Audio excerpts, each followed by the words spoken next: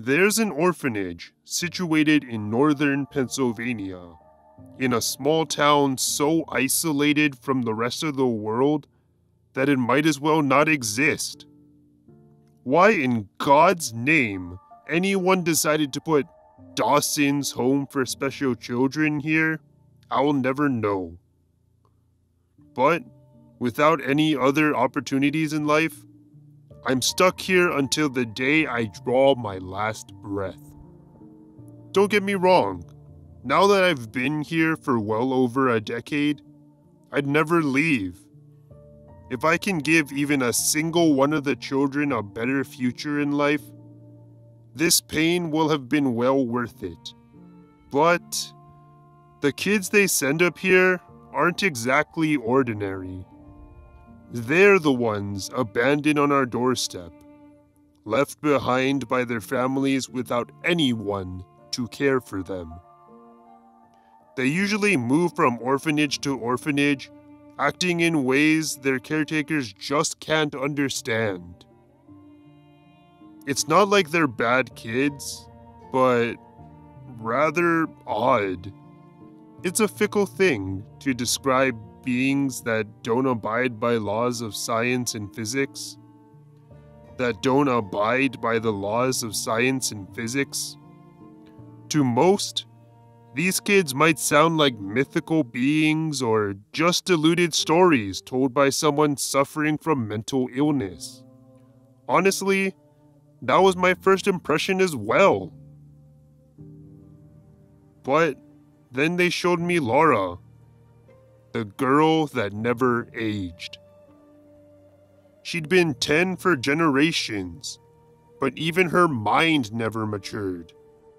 Because her mind kept getting wiped on her birthday, leaving her in a perpetual cycle that never ended. Even she wasn't enough to convince me. Next, they showed me Alexander.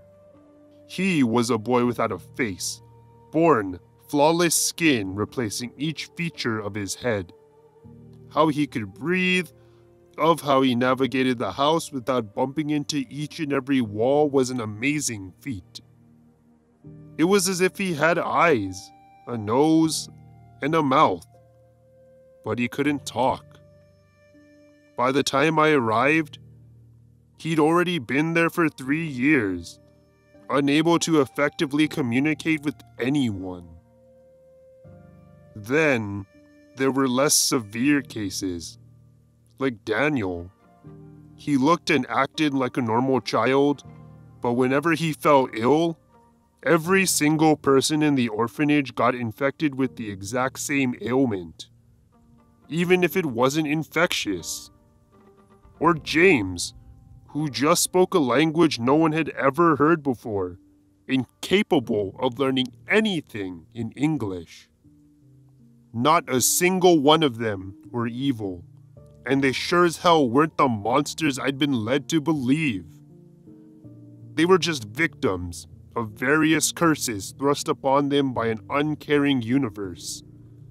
I wanted so desperately to help them, to give them a chance at life, but for each year that passed, they kept dying, either from their own curse or that of others. Those that fell to an early death were quickly replaced by new, abandoned children. After my first year at Dawson's Home, I wanted to leave with every fiber of my being. I'd tried too hard to help the children, but I just couldn't. Even though I didn't have enough money for a bus ticket, it had all gone to helping the kids. Still, I needed to get out, to find a new life before I turned suicidal. But then, I met little Sally.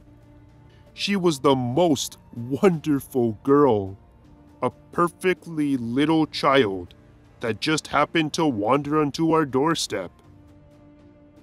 I was the one to find her, standing outside the orphanage in dirty clothes, after having wandered the streets for days. Without hesitation, I brought her inside, feeding her and giving her a fresh set of clothes. She was only 6, but she was so extraordinarily thankful, polite, and intelligent well beyond her years.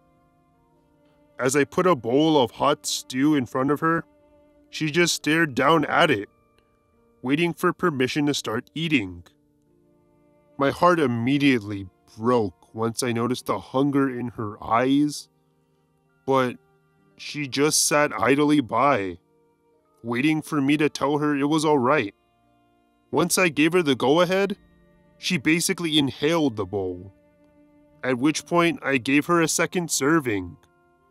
I tried to figure out her name, but she couldn't remember.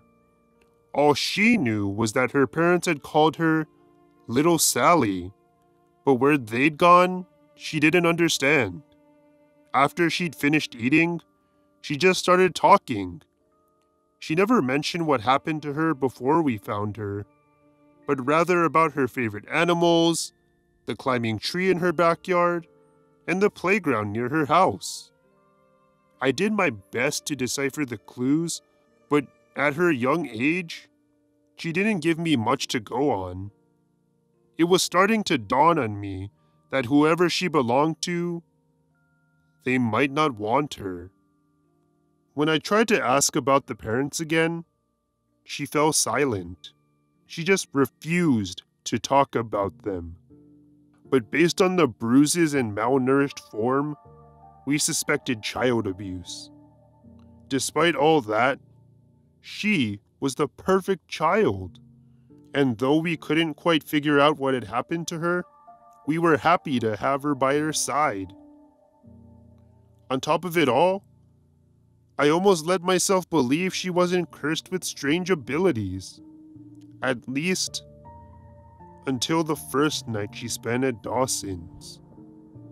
We always give the newcomers a separate room for the first night, to adjust them to the new settings. Sally was no expectation, and we fully intended on integrating her into our large family once morning rolled around. She just needed time.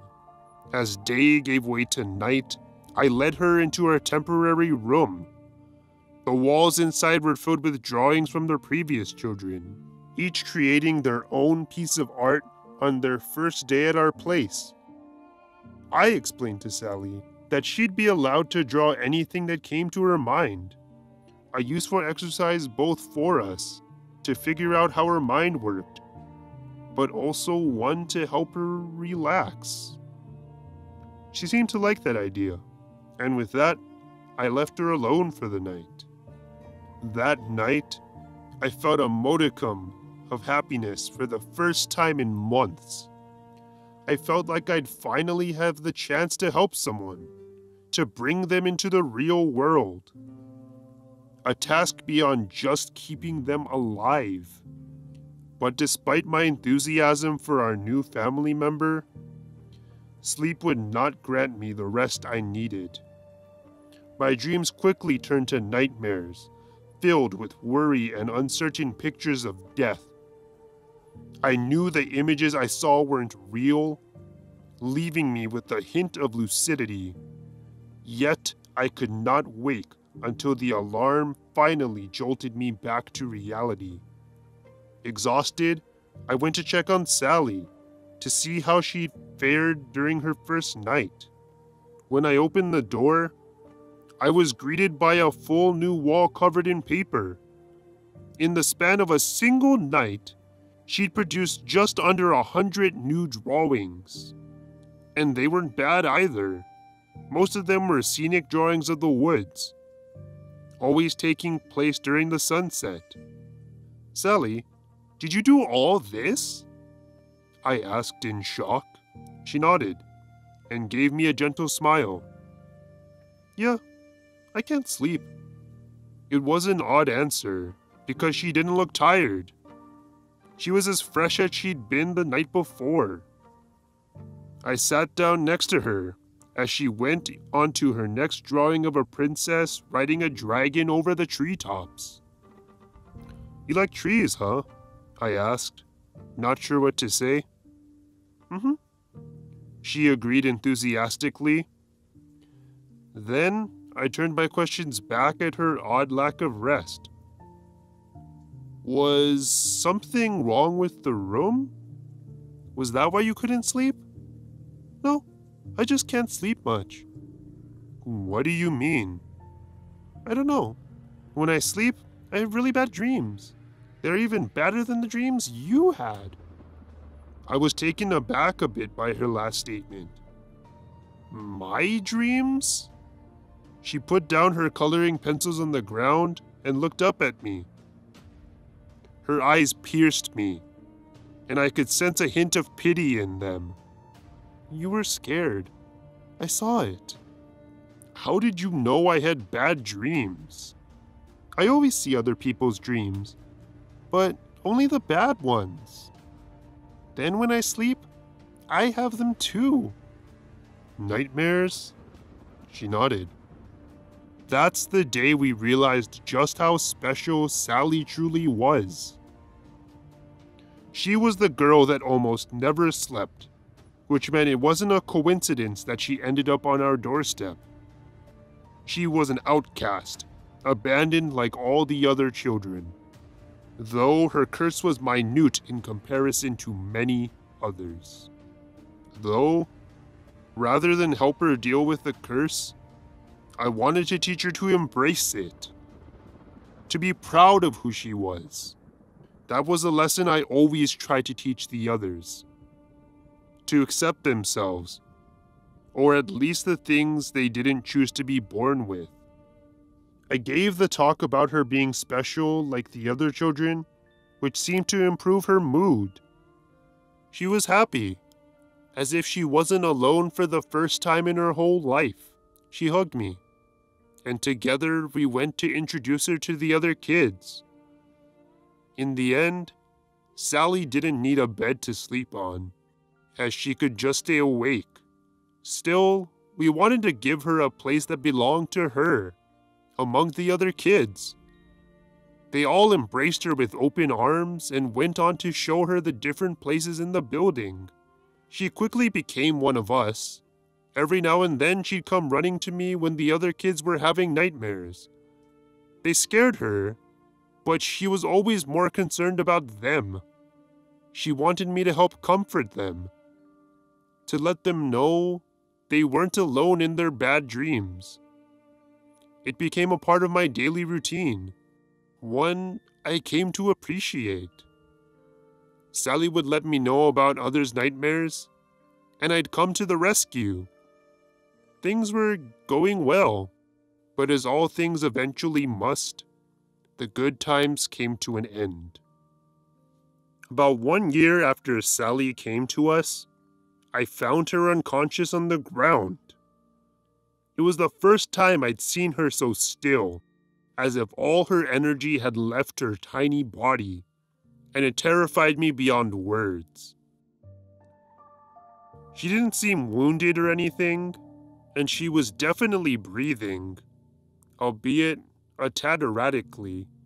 In a way, it looked as if she was dreaming, running away from something terrible. I picked her up in my arms and carried her to the nursing station as we awaited a doctor. The orphanage was too far out in the countryside for an ambulance to reach us, which meant we didn't have much in terms of help, apart from the single local doctor. Once I put her safely down in bed, she started wriggling around and mumbled something about Daniel needing help. As she spoke those words, I heard multiple horrified screams emerging from the playroom. The staff rushed towards the scream to find Daniel getting fused with the wall. His entire body had gotten entangled in the concrete surrounding him, and we could hear his bones crack under the immense weight. He screamed in agony, but trying to pull him out proved a futile task. All we could do was stare as he sunk deeper into the wall. The sledgehammer! I yelled as I held onto his arm. One of the staff ran out of the room, heading towards the basement where the tools were kept. All the while, Daniel's bones kept cracking, and his organs were turning to mush within the concrete. By the time they had brought the sledgehammer back, his chest had been destroyed, making it impossible for him to breathe. He died inside that wall, in agony, and never understanding why his life had to end. It wasn't until we dug his body out, until we saw the true extent of the damage. He had become a mangled bag of meat without the faintest hope of survival, and none of us understood what had just happened. We were just lucky the damage hadn't affected us in the same way his diseases had. As they cleaned up the blood and crushed chunks of flesh, I went to check on Sally, who had woken up again and was crying. I'm sorry. I didn't mean to fall asleep. I killed Daniel, she cried. I tried to comfort her, but she wouldn't have it. It wasn't your fault, Sally, I said, though I didn't fully believe it. I saw the wall smash him. I dreamed it. You dreamed about Daniel? I asked. She nodded. What did you see? Then, she went on to explain the dream in excruciating detail, even matching the manner of Daniel's death. And that was it. The innocent girl I'd known for the past year was gone, and the true nature of her curse had been revealed. I gave her a hug and told her that it wasn't her fault. Of course I meant it because she couldn't control her dreams. Still, it had been her. We decided not to tell the other kids about what had happened, but even then they realized something about Sally had changed. Her previous, happy persona had vanished, only to be replaced by something colder, more distant, and broken. The next year was spent mostly trying to figure out how Sally's ability worked. A hard task for someone who we'd only seen sleep a single time. During that time, I also tried to pry deeper into her past. It took a while, but with the little details she shared, I could sort of create a picture of what had happened prior to her arrival at our home. She'd been sitting in the backseat of her parents' car as she suddenly drifted off. Then, she simply dreamed that her parents never existed. And with that, she woke up alone on the side of the road in the middle of nowhere. I don't want to fall asleep, but it happens anyway, Sally would say. It would take another year before she started hanging out with the other children. It was around the time of her 8th birthday, and she was playing hide and seek with Alexander. He was oddly good at the game, at least for a kid with no face. But on the 6th or so round, Sally never came to look for him. Once it became apparent that Alex would never be found, he decided to go look for Sally himself, only to find her fast asleep in the corner he'd left her. As we figured out what had happened, we started escorting the children into the bomb shelter in the basement, figuring we should get everyone as far away from Sally as possible. Then, as we shut the door, it simply vanished from existence, replaced by a concrete wall that wouldn't yield. We were trapped with no way out in the dim basement. Then, the lights went out as well, as we were plunged into darkness. There was a flashlight in one of the closets, but it hardly helped illuminate the room. It was simply too old, and the batteries were close to death. We were all standing around in horrified silence, and I was just praying that Sally would wake up before someone died. After a few minutes, the ground started feeling wet. I shined the light down at the ground, only to realize it had turned crimson red. The air reeked of metal, and I quickly figured out that we were all standing in a pool of blood that was rising rapidly. The screams the children let out were heartbreaking, but they were muffled by the thick concrete walls around us, meaning no one on the outside world could hear us. Within minutes, it swallowed us. We tried to swim, but moving around in such a thick liquid proved a complicated challenge. Once the blood hit the ceiling, we were all pulled under, unable to breathe. I held my breath for as long as I could, trying to find the children while under, but my eyes were blinded by the blood. I must have lasted 2 minutes before my body gave in. And just as I inhaled a lungful of blood, the entire basement reverted back to its native state, meaning that Sally had finally awoken from her slumber. The blood vanished in the blink of an eye, and the door reappeared. Once I regained my senses, I looked around at the kids and staff. Most were fine, coughing up chunks of partially coagulated blood, but James wasn't breathing. I rushed to his side, still struggling to catch my breath. Then I started CPR. The others cried as I pushed his chest in, desperately trying to fill my lungs with enough air for the young boy. I felt his ribs crack beneath my hands, but I had to keep going. Then on the third set, he finally coughed up the blood and started breathing on his own. Sally was devastated, but despite the nightmare-inducing event, not a single person had died. That time, though, we couldn't keep Sally's curse a secret. The children put 2 and 2 together, and Sally once again became an outcast, even among her own friends. I decided then the best way to help Sally would be to help her control her dreams, working on inducing lucid dreaming, reality checks that would help her snap back to reality, and for a few years, it actually worked. Each time Sally would fall asleep, she'd realize what was going on and wake herself up. But on the rare occasion that it wouldn't work, people had a tendency to get seriously wounded. On her 10th birthday, Sally dreamed that the building was on fire. Luckily, everyone got out in time, mostly suffering light burns and some smoke inhalation. Once she woke up, the building was fine, as if the fire never happened. Then a few months later, Sally fell asleep twice in the same day. The first incident took place in the morning during breakfast. She'd created a new entity that she referred to as Mr. Sin. To us, he appeared as a normal, middle-aged man in a suit. He sat down with us in the dining hall and made casual conversation.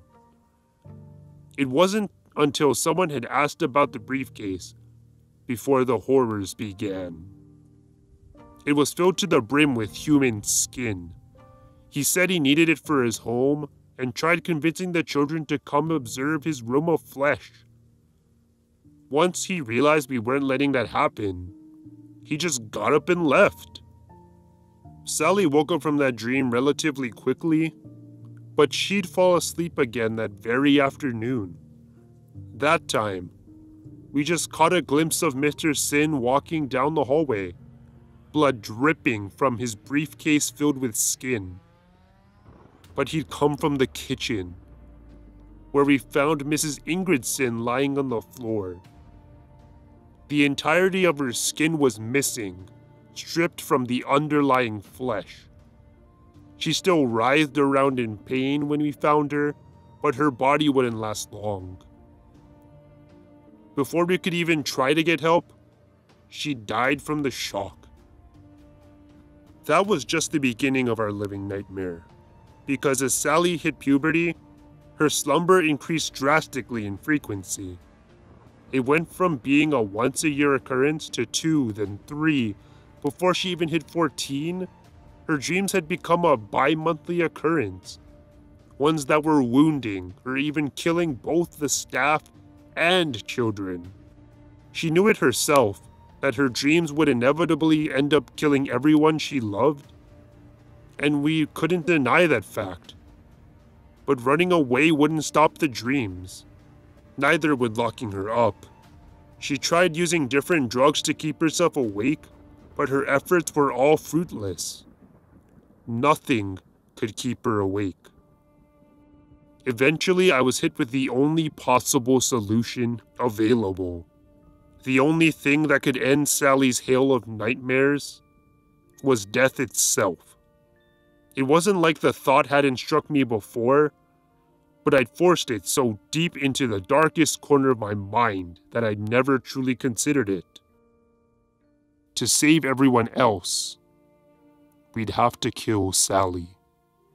Since I was the closest to her, I told her what needed to be done. I just didn't want it to be a surprise. And I needed her to know that it wasn't her fault. She didn't even seem surprised. In fact, she almost seemed relieved that no one else would suffer as a result of her curse. That's why she'd asked me to take her out to the fields. Because she wanted one final moment of happiness. To just pretend that everything would be fine. She'd considered ending her own life on numerous occasions, but couldn't find the strength to do it. We sat there for hours and just talked, made plans for a future she'd never have, and joked about the good memories that still lingered from her past. "I'm sorry," she mumbled. "It wasn't your fault, Sally. Your dreams might leak into reality, but that wasn't your choice. Life is not a balanced scale between good and evil.